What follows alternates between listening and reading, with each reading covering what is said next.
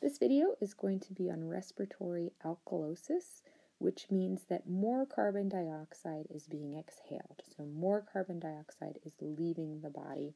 And we identify that as a decreased PCO2 on a blood gas. So compared to respiratory acidosis, there aren't that many causes for a respiratory alkalosis. The most common cause is stimulation of the respiratory center, and there's lots of different things that can stimulate the respiratory center.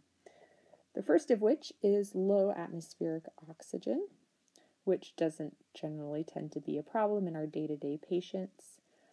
Any sort of severe pain or anxiety can also cause hyperventilation, sepsis or septicemia, as well as hyperthermia, which means that there's a really elevated body temperature, various drugs, CNS disease, and the most common cause of respiratory alkalosis is primary metabolic acidosis. So the respiratory system is responding to a primary metabolic disease, and I'll talk more about metabolic acidosis in a different video. So those are the physiologic reasons that can cause a respiratory alkalosis. There's also one artificial reason, and that is a mechanical hyperventilation. So the patient's hooked up to a ventilator, the machine is breathing for them, and they're breathing for them at an increased rate. So that's pretty much it.